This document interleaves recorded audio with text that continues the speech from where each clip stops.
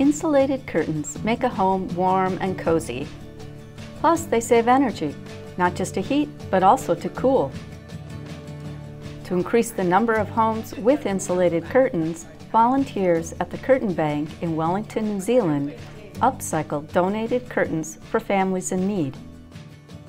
Amanda Ashby, the coordinator for this effort, explains the process. We take second-hand curtains that are donated from the public and we assess them and we line them and we do whatever sewing adjustments we need, and then we send them out to low-income families.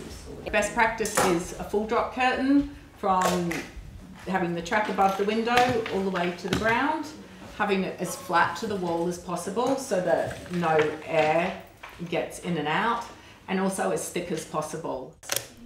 A donation with fabric that isn't thick enough can still be useful.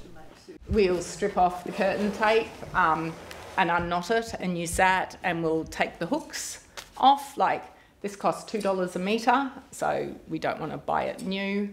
Same with the hooks are ridiculously expensive too. But with the fabric itself, we will then hand it out, usually for free, to community partners.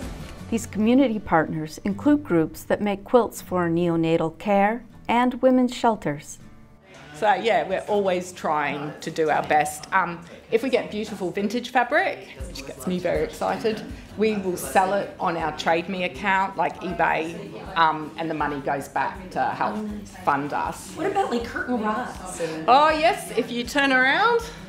So if we do 2,000 pairs of curtains, we would probably send out 300 curtain tracks. So a lot of our families just, you know, they might have had the tracks and they're broken.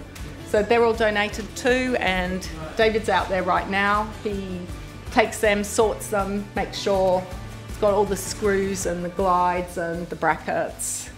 The local electric company started funding the project in 2010. As the program has expanded to other cities, other funders have come on board to support the effort, saving energy and creating warm, dry, healthy homes.